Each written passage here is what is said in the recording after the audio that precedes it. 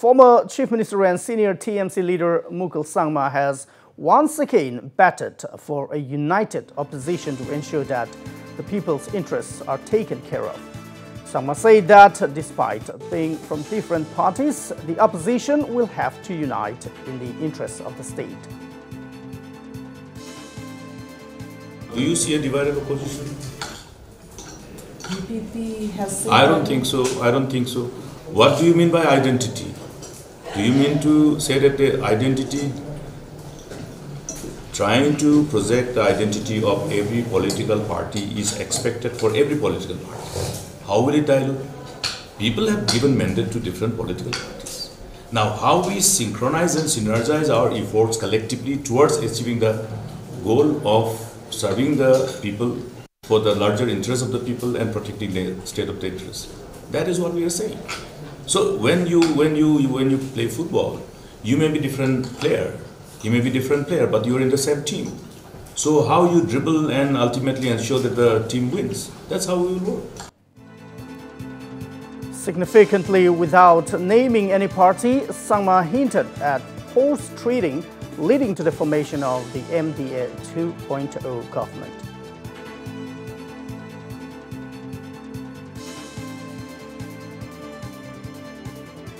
If you can be analytical of what I'm saying, is that if one political party has been together with other political parties, indicating their willingness and resolve to be together and give an alternative government, suddenly they disappear and they find themselves in another camp, then what does it reflect? What is the indication of this sudden development?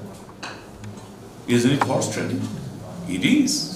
Yes, it's a reflective of what was happening under current. The senior TMC leader also lashed out at the BJP for extending support to the NPP despite its so-called zero-tolerance policy towards corruption. Now, if they say that, okay, there is a need to have a regime change because of reasons which they indicate. The reason being the issue of corruption. Now, issue of corruption, if they have been so rhetoric on issues of corruption, and suddenly they realizes that, okay, they didn't have the numbers, so they compromise and surrender as well. It is not something which is expected by the people, nor even by political parties like us. Because with every political party lies there is a huge responsibility towards the larger good of the people and interests of the state. Now, doesn't BJP subscribe to the idea of walking the talk? Okay. And at the same time, doesn't they realize the huge amount of responsibility that they have being the political party who is governing this great nation? And also, BJP must be reminded of the fact that none other than the Honorable Prime Minister himself have promised to the people of this great nation, to all the citizens of this great nation, that come what may, there will be zero tolerance against corruption. Mukul Sangma also indicated that money power played a major role in deciding the outcome of the polls. You should be governed by people who deserves to be in the helm of affairs of governance. You know, that is what democracy is all about. Therefore, I would appreciate the people of particularly 𝗡𝗢𝗥𝗧𝗛𝗘 region that they have spoken loud and clear.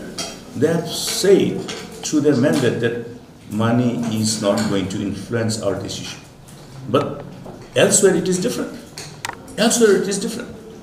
Therefore, whether the people are voting for money or a leader, if you put money decide and the leader decide, which one will they choose? That is what the whole discussion and debate has to be all about.